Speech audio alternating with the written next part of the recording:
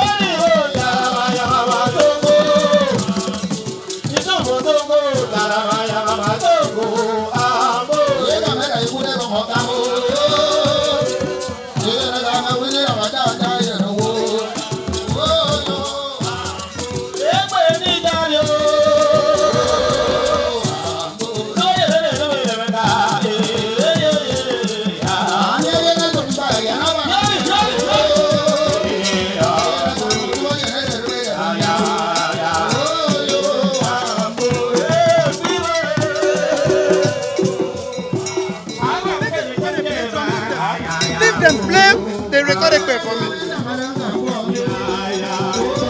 First Ekpe. Any correction? No fear. You know what?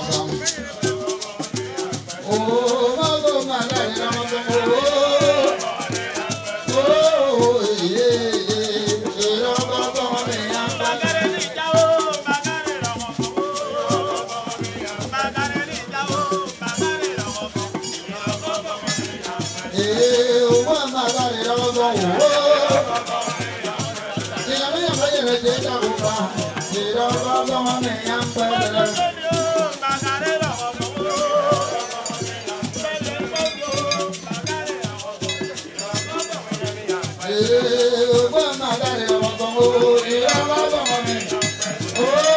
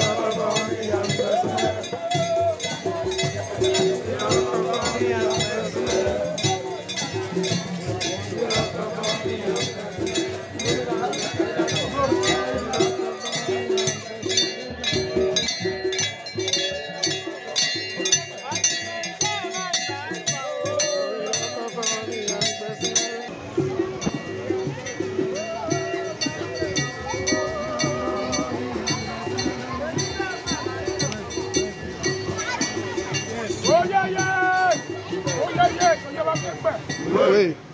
Ekpe. Oui. Ekpe. Oui. Oh, on va s'y mouiller. Agarrez yon yon.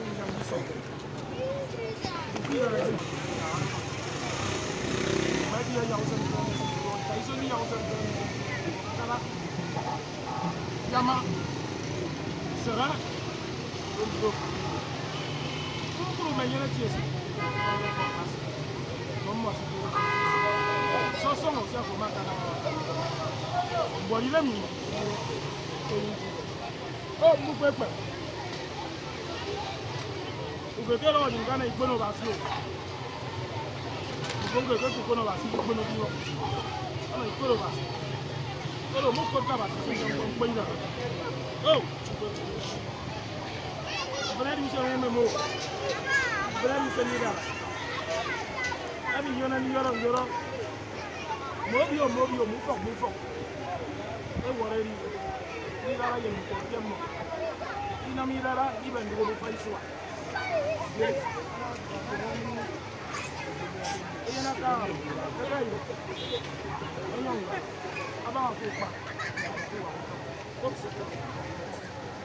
Why for you? What do you need? What? I need all that. You remember me, you know.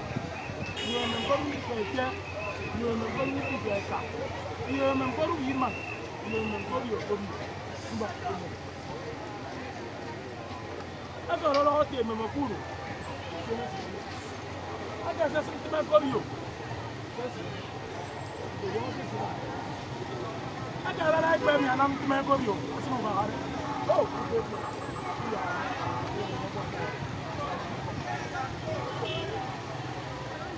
I got a like me and this one of you. I'll do it. Oh,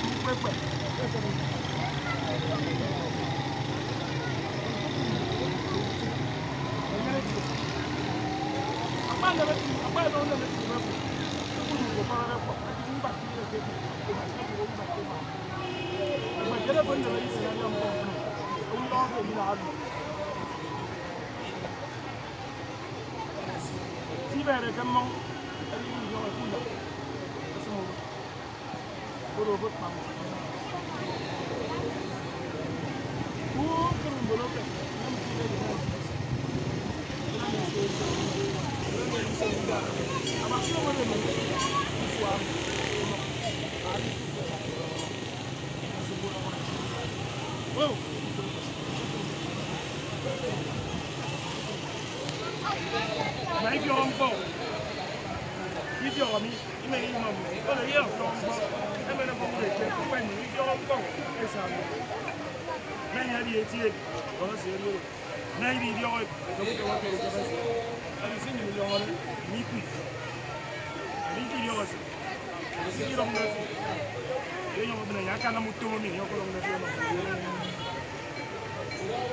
that's all. That's all. Every time I'm in the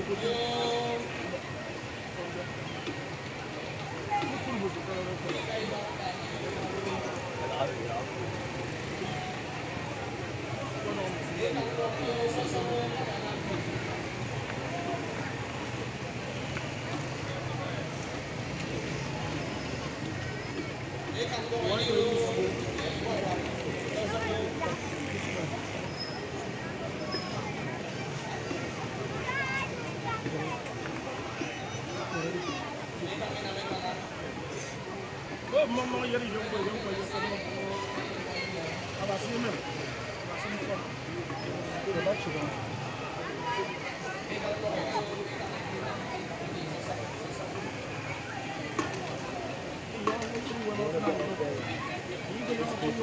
Guys, please, they can't get yourself out there. This time we come on TV. Wait, this guy record. Wait. Welcome back. Wait. Wait. Wait. Wait.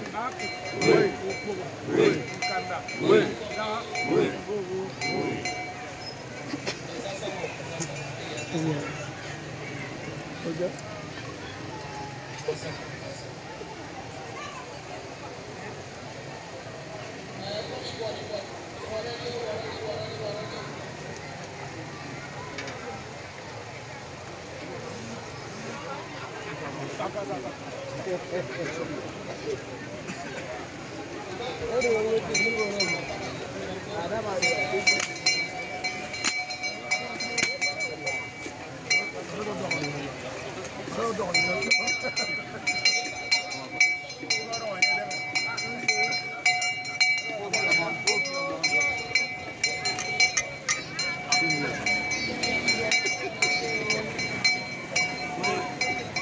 Go receive them now.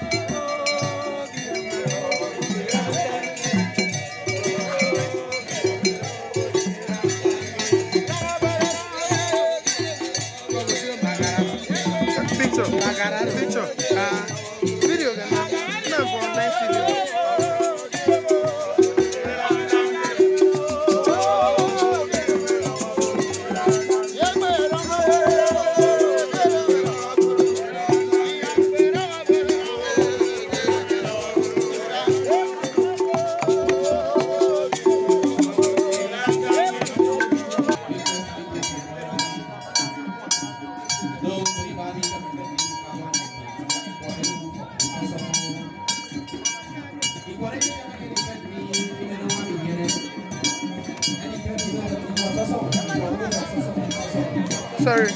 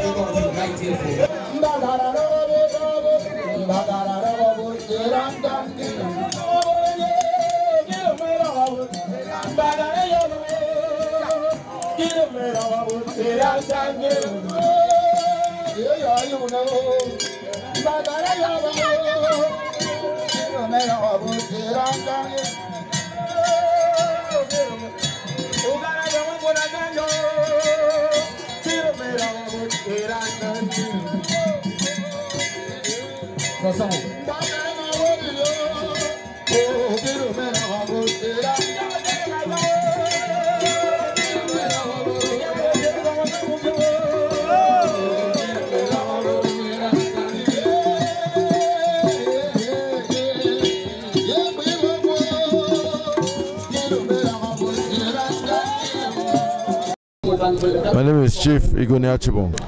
It's a very special day, as you know. It's the first day of the year.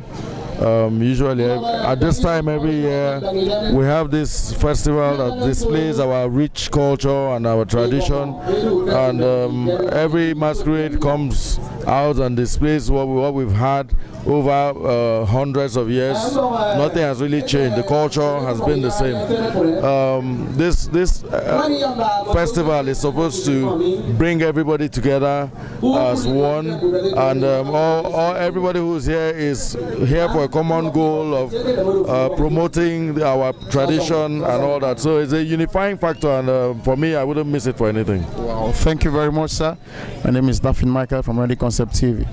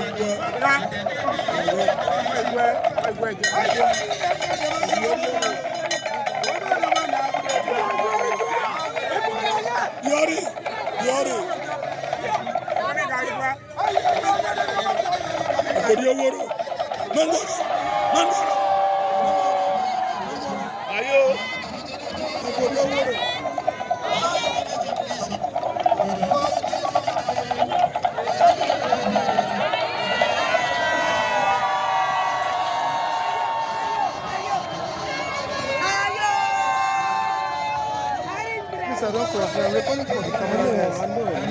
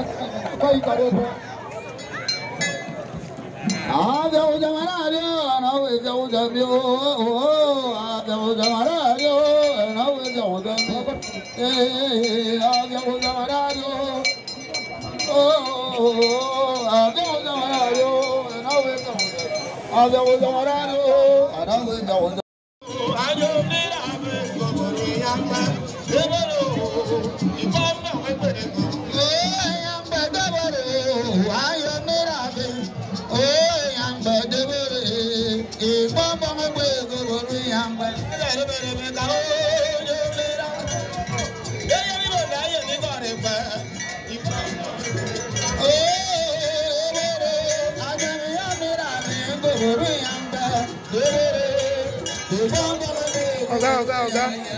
Officer.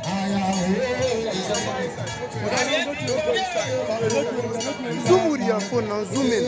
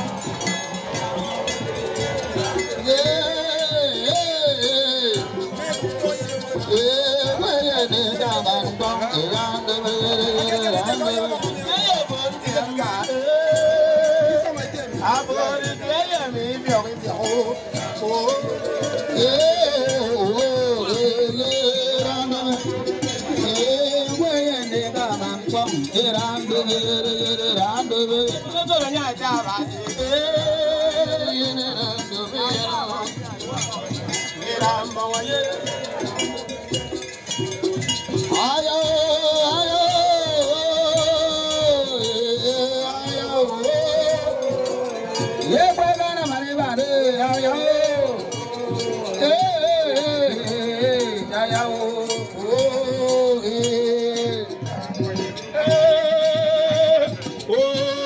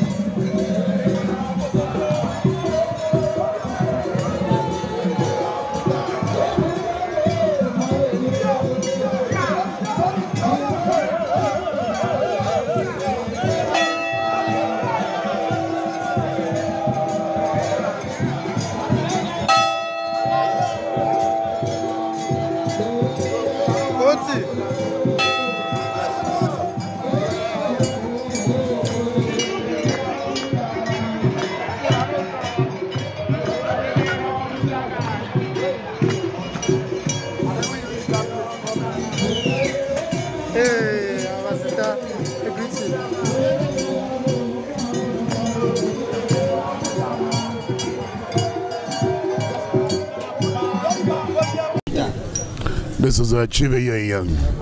This is one of those days that every first of the year we endeavor to have a display of all our tradition to reflect some of the masquerades, bring people out, enjoy themselves. It's just a beautiful day.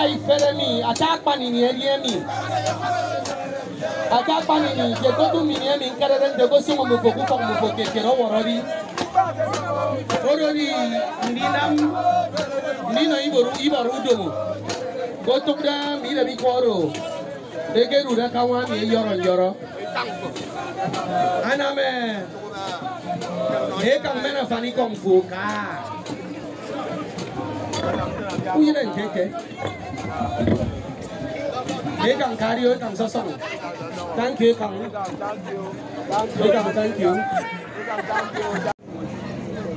Minister for culture and tourism.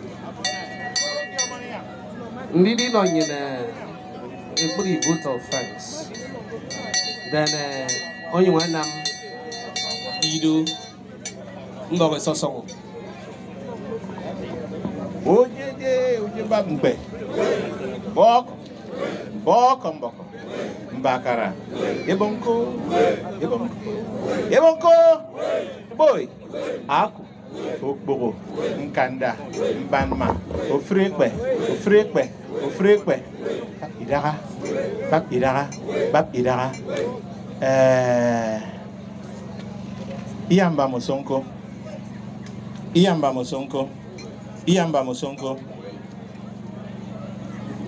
Iyamba. Ke me fe. Emi edu de mi yenyen. Mi pombong ekpe. Eti akisong. Eto mo mi song iwo. Nkom mufu eti. Nkom mawarubo mekpe. Nkom Kpukpru mi pong parawa. Kiban ye kiden. Mfia ye mbobet. Mommy if you are in boy, ye me if you okay. Mommy ming power am make you sub keep a misu kawariswari. Mbok. Mi mam mufoko frese. Ikom mufokeni warandi. We have tradition, and tradition is tradition. The day a people lose their tradition is the day that their deaths begin. They become like seaweeds, they float without direction. But today, we assert, we showcase, we propagate, we project our tradition. This is a tradition that started in the year 1846. Man mommy me if yare can me me. Emene tobo me ekanga inyang ekanga obot enam owedion kemi moy mairi se me fe tono tongonta je babmbe.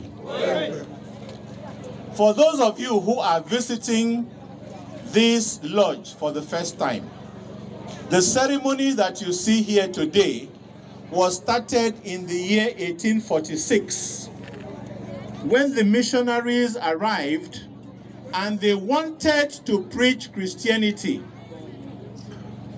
And they had to approach the progenitors of these men who are seated here. They approached their forefathers and said to them, we have rung the bell of Christianity on the shores of the Calabar River, but nobody has come. But we know that any time that the drums of Ekpe, the pulsating drums and the scintillating dance steps of the masquerades are unleashed, the crowd is beyond what you can see. Therefore, can you please use Ekpe to help us? Oti. Can you please help us to use the institution of Ekpe to bring people in so that we can preach the word of God to them? And so the supercargoes came from far and near. The missionaries came from far and near, and queens, but they met the kings of Abakpa as they are here gathered, and their progenitors. That is the origin of the ceremony that we have here today. This ceremony is not a ceremony of a marketplace.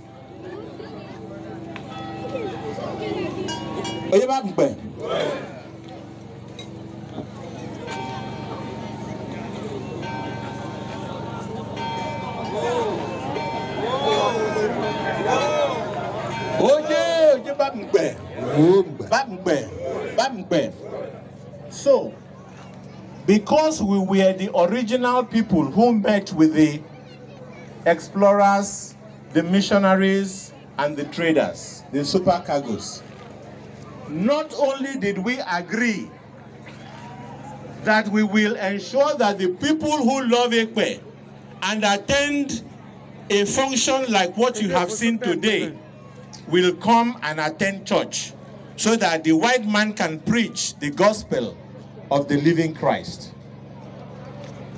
They also appealed to us that through the living book, which is the Bible, they must prevent the killing of twins. And from this heritage site, we supported them. And so that abolition was put in place. So today is a reincarnation, a re-celebration of those days. I'm from Czech Republic. It's really far away, and I'm really happy that I could be here. Welcome to Nigeria, sir. So, sir, what do you feel about this environment right here today? For me, it's a big surprise, because in my country, everyone thinks so that Nigeria is danger and everything.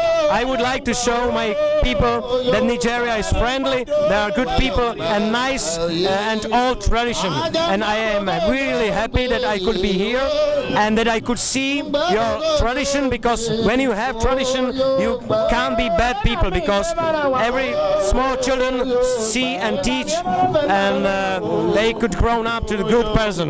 The twins had restrictions on Ekpe rights, and they were not allowed to enter the inner sanctum of Ekpe. But today, we've done all traditional rights. The twins have been given full rights into Ekpe, wherever it is. So we give glory to God Almighty. Toreken Fnemi, Iyamba Mosongo no yo. Amegasi no horete. Kamanamba, Irukufa Ekpe. Etia Kanwari Ekpe mo. Mfen, Fro Bibeko. Emake wa Ekpe Rock Mankitia. Ataka you took. Iwisanga Giro Basi, Nisari, Nien, Iambano yo, Frimbo Ekpe Bibeko, Iboku Tani Bon.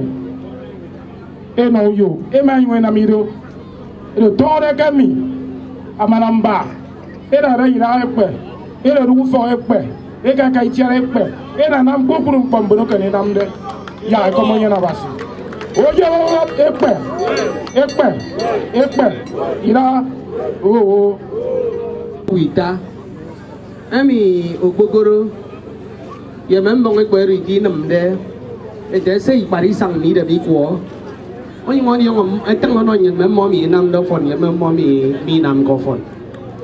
Do you good I would go to more. And you're already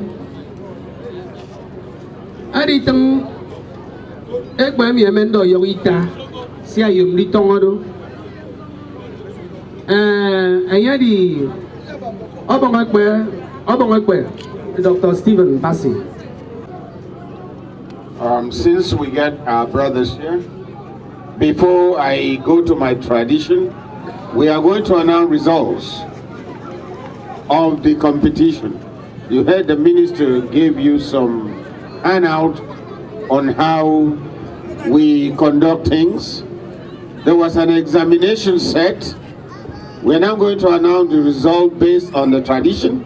So I want you guys to understand, now being called as one of the professors to announce that, I will follow the tradition. I've submitted the result to the vice chancellors, who are the E-members. And now I'm going to start to announce the result. But before I do that, I have to do my tradition. Ojeje, Goseje Bab Ekpe, Mboko, Mbakara, Iboku, let the boy, Aku, Okbogo, Nkanda, Mbanma, Ida, Ofrepe. Man, money no de eno, eye di onte, edi no de. Koro Ekpe yoita, edi Ekpe iba. Nutemma ma pon yini maiyene. Ada ngami yini dade inomo iboromo. Akpa kedi njafura ade kiti akara ade omokuritiat mokom nito ekafo oworo di ku fort asani die ye idem punta fo nam dem bobo fo ndefo yimari de di biere ekpe fo bakpa so ini miyere mpramaro so miyere nsafium ye kasuk Mari Mbombo gated position. So result in the radio for the 10th position. Mbok Yak Baz Erude, yeah. They know. Idiom Terry Bagade there, and I know Mokori need work. Then we don't have my Piari Nam Yarisio. In here, what? Mas Sajay, aqui o Sajay, Iboku Sajay, Efut Sajay, Mbaka, Mbakara, Masukumari, Mafina. Ojay, that what that? Ojay, Sajay. Iboku, Aku, Etulu, Mabu, Yap, Kanama, That's a day, Yap, Dubai, Kanda, Yap, Asian, Banma, Sunawo, Ida, there, and I miss a Kupuno. I'm a fair Iboku in all the name. Represent. If I'm with them now. If I'm a game and then I'm in Ntak. I'm a fair answer from the fair castle. Chief is going to Atimo. Who never move for the other. I'm like a party going. Castle. Masajay, that barrio. Oh. Di mani toite, efemi emendo yogiba, The second affair, affair Ekpe Iboku tan. Agadi Nyoro Ekpe. Boko.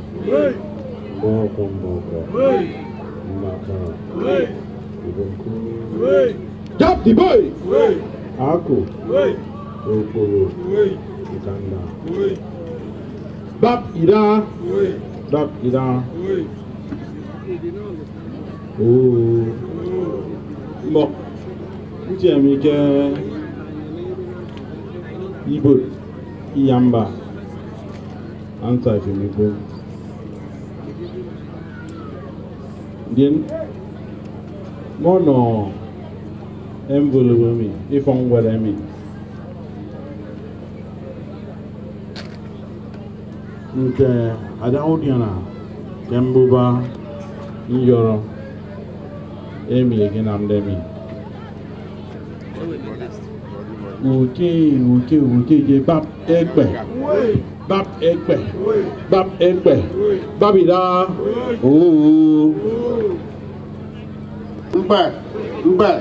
Mbok mama sili.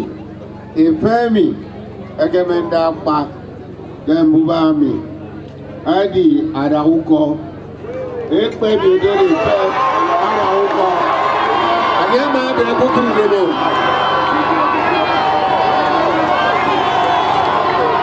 So.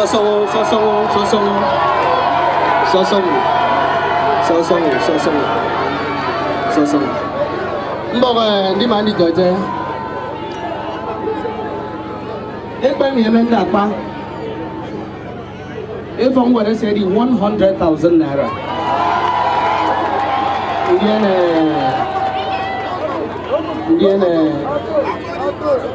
Oh, me. I am me. Oh, you man, Nino. Idem Duke. A Congo Lago Pere.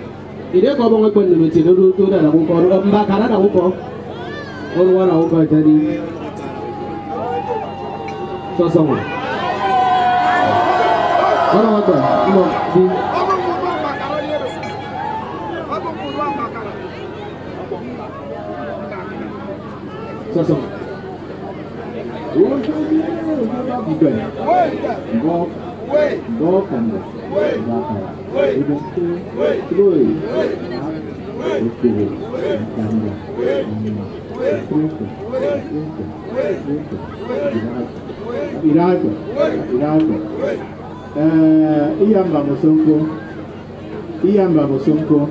Iyamba Musonko, Itongo Musonko.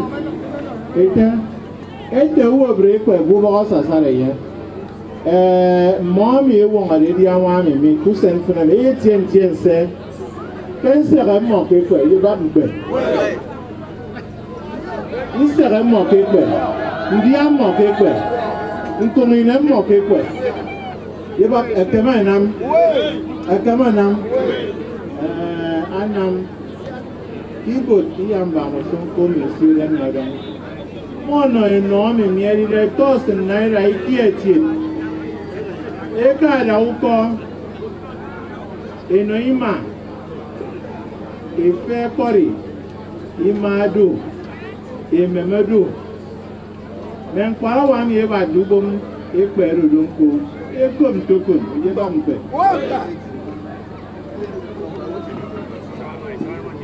Mba wakokoro mi na mu yonko ni na nyini biango kukuru mi da mi kwa ekomyo kukuru mi da mi kwa ro eke ebwana reke mbuba nyoro mi enyere me tongwen mongo tieti namba wakba mi ru reke me fero e wore di mba ma wane yana ru reke tongwen mi Eri memomi memuru amo sipi maran di kon memomi tangare ba yenunen owo kana yenunen ko mbok bebe